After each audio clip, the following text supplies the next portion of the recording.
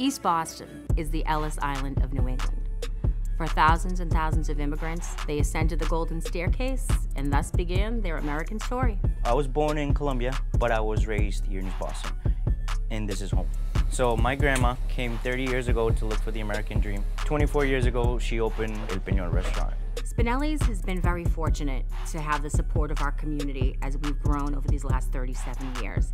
And just like in any family, you get raised, and then you raise the ones that come up behind you. My name is Maria Vasco, and I am the founder of You Be The Shop, Boston's first and only zero-waste store. East Boston is my home. It has always been. I was raised here, I have my family here, and as a little girl, I was always playing in the local parks. For visitors, East Boston is the first stop.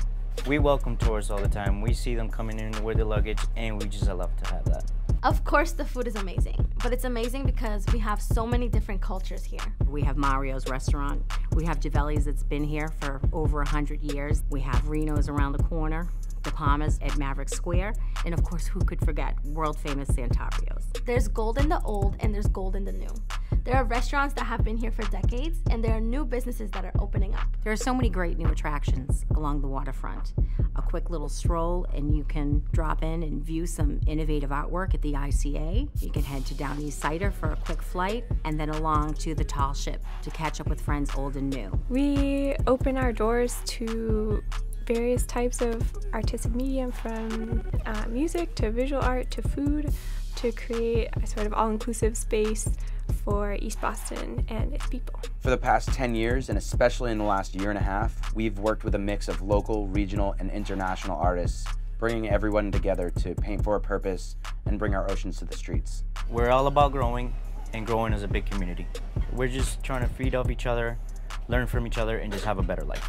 East Boston has always been on the cutting edge of technology and innovation. We created 21 murals in Boston in the last year.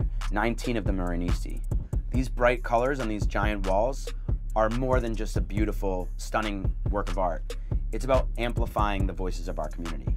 In an ensemble, we see group members exchange ideas, they bring their skills, and they build something together. And that set of values and that type of exchange is something that we see in East Boston every day. East Boston is a melting pot. Different kinds of people wherever you walk, and I love that. We all come from different places in the world, and it is the joining of all those stories that is really powerful to see.